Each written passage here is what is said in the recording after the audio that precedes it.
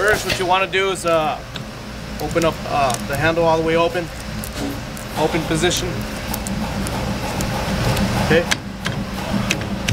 all the way open. What I do is lean it back.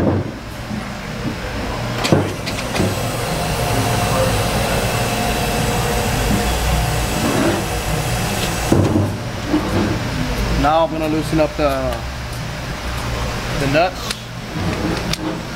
1.25 inches.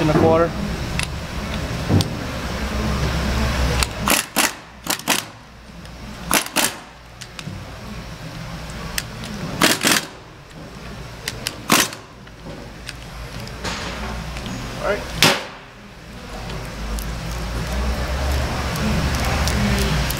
Loosen the nuts.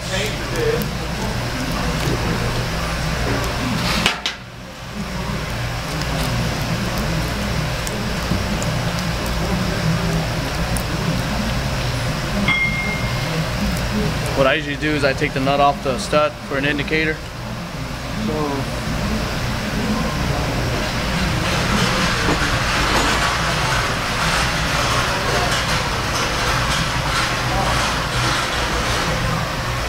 Show it, yeah, you gotta show it.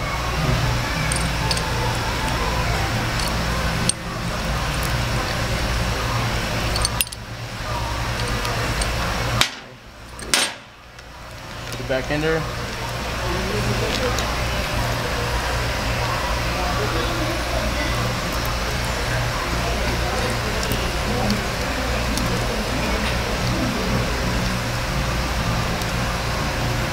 All the way till it stops.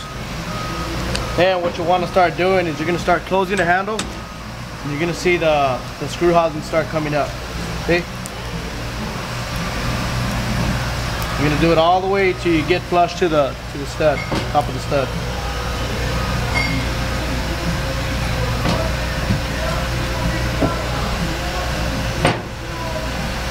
Okay, right there.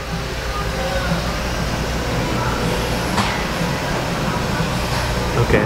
From then on, you stop closing the handle. You leave it the way it is. Okay. I got letters on this side. I don't have letters on this side.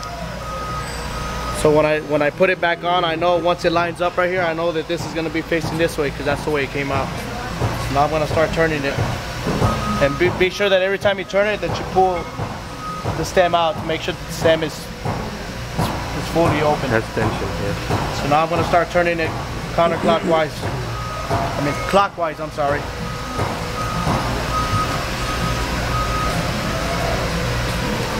All the way till it comes off. There you go. Now I'm not going to mess with this. This is your timing. So try not to close it or anything. Put it right there. Now you take your retainer off. Okay. And now we're going to take the gland ring off.